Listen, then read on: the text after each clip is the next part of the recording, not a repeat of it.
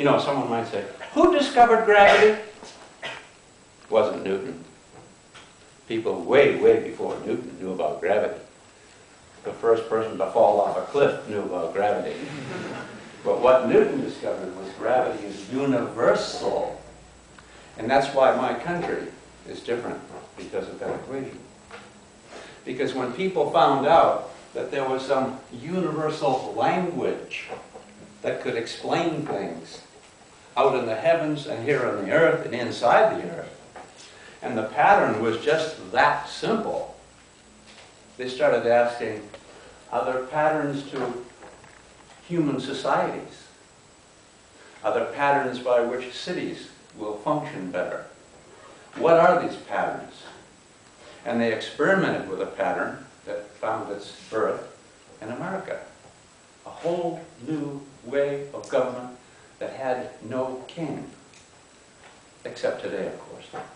But before that, no kings. And it was a system of laws. And that's a law. And this made law very respectable. The fact that things all behaved in a certain way. Not random, but following a pattern. So why is it that the moon is round? Why is the earth round?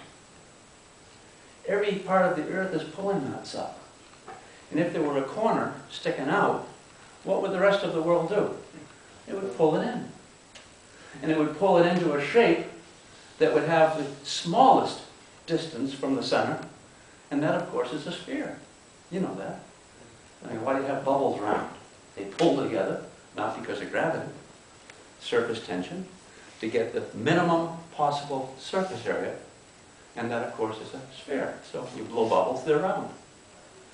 You look at planets, they're round because gravity's pulling in, pulling the corners in. And so that equation tells us a lot. Universal law of gravity. Oftentimes you see it in textbooks written like this.